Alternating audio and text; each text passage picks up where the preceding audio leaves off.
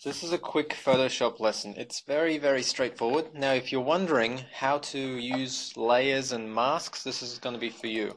So what you want to do is check out initially this mood boards folder. This is what the final product looks like. So you've got about 4 images here that are layered on top of this one image, and the one image here is just a giant background image there. So how do you do this and what do you do? Well, there's a couple of things. One of them is you can just have a layer, which is just an image on top of it. Two, you can have a layer that's got a bit of a mask on it, with some parts of it being transparent or semi-transparent. This is a gradient one there.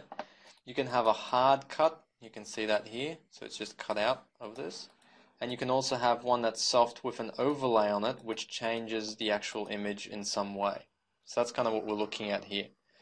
Now, what we're going to do is we're going to start off without any of this. So we close all that. That's your final one. You want to do a few things. One of them is you want to collect some images, and that's your assets. So here I've got these collected already, so these are the images that we want to use, so we can just drag them into Photoshop. These are all the images we want. And then you get to decide how you're going to composite these to create a mood board. Now that's just something that gives away the general impression of the game you want to make, or how you want to set the tone or the mood for the whole experience that people are going to have. So this is the image I've chosen as the main image. It's going to be the background image. Now, it's not necessary to use the whole thing as it is. We can use parts of it. We can crop part of it if you want.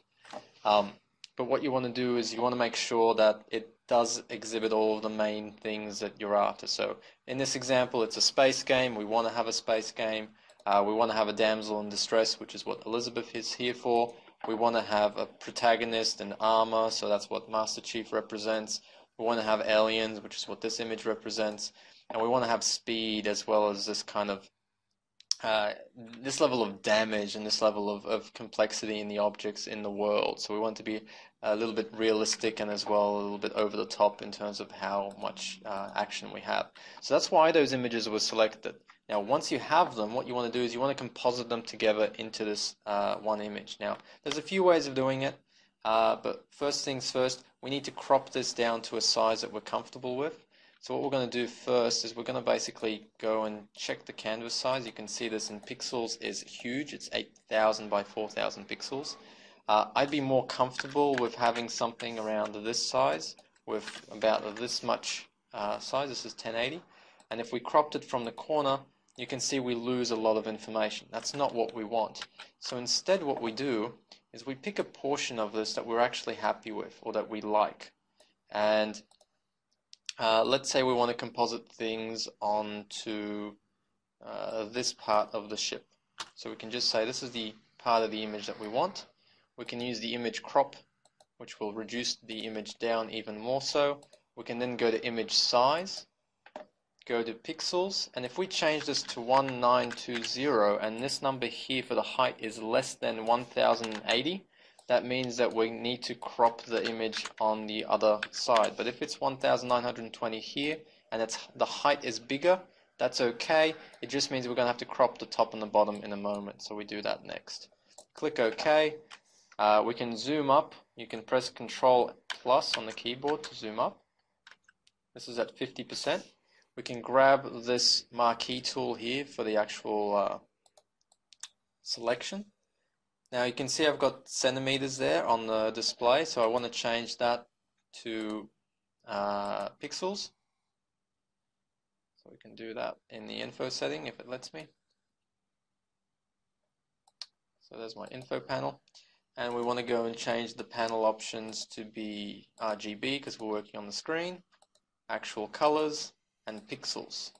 So now that we have that, we can now drag this, and you can see we've got a pixel display, so it's got those numbers.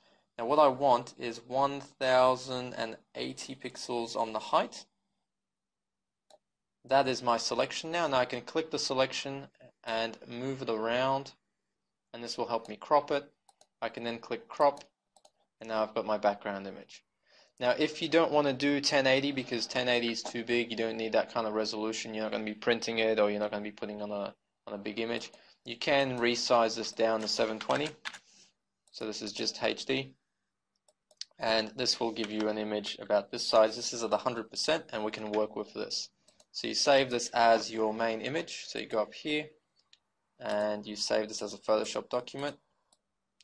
So this will be your mood board demo. This is our demo one compared to the other one. And once you have that PSD ready, what you can do is you can grab these other images and put them on top of this. Now there's a few ways of doing it. One of the ways I prefer is to go in here and actually just select the portion of the image that I want. Just go to Edit, Copy. I prefer using Control C to copy it. Also I can do Control V to paste. And again, if the image is too big right now, you don't need to worry about it because you'll get to reduce it later. You then want to see, okay, I want the whole Master Chief here. So you can grab the whole image, copy that, go back to your mood board, paste it in. You can close these down once you've copied what you want from them. The hive mind here, there you go, copy that, paste that, and then copy this and paste that. So now that we've got all of those images in your main Photoshop document, you'll see that they're different layers. So I can say that this is Liz, and this is MC for Master Chief, this is my hive alien, and this is my burnout car. What you have now is named layers with a background layer there, and what we can do is start with the burnout car.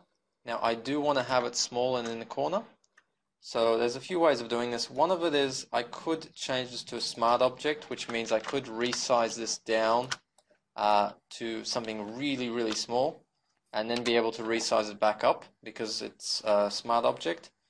It does increase the size of the Photoshop document, so I don't recommend you do this unless you really need to go back to the larger versions of these, which you can see I can do because this is a smart object. So if I just go back in time, before I made it a smart object, what I would tend to do is, since I have the original in the other file, I can just live with this and resize this down to the size I want it.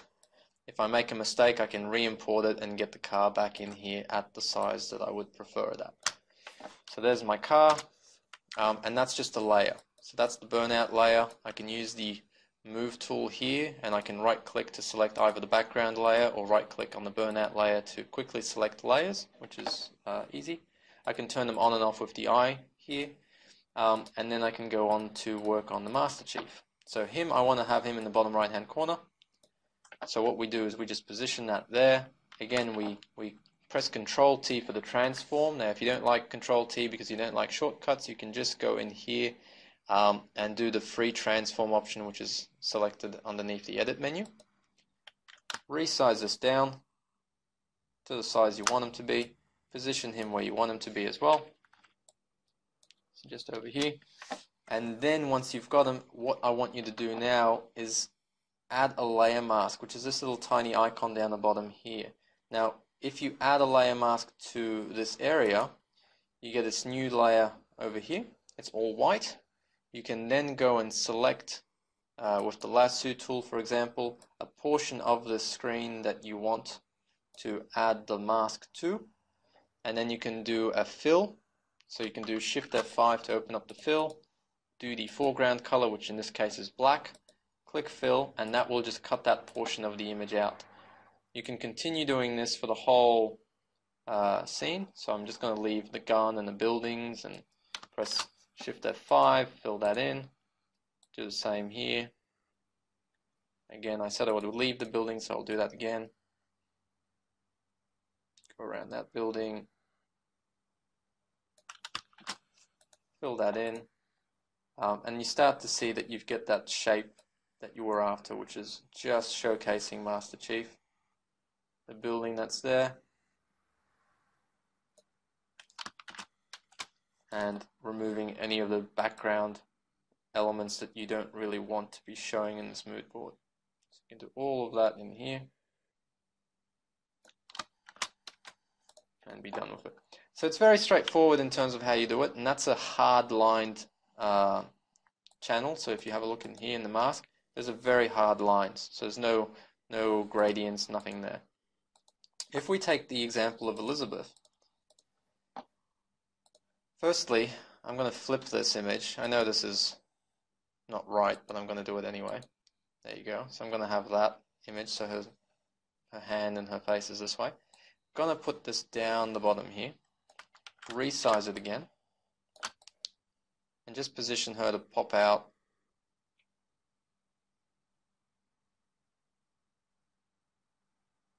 this much. Now what I can do is, rather than have a hard line like we have on Master Chief here, what we can do on Liz is add another layer mask, and this time take the brush tool, and rather than doing the selection, I can just draw black. And this brush tool at the moment is too small, so I'm going to make the brush tool bigger. So you can pick that, you can get the size up.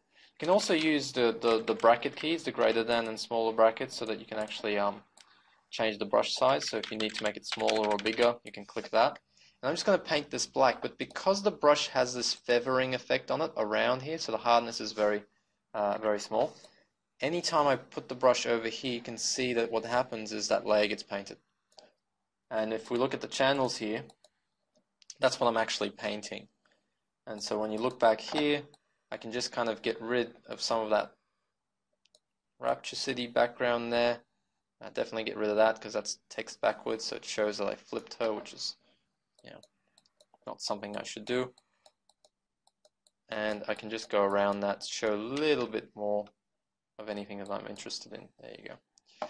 And that's just an effect that you can have. Again, you can just flick colors here back to white if you need to bring any of it back. That's the idea of masks. Anything you take away, you can bring back by just switching colors. Now, the easiest way to switch colors over here is to press X on the keyboard.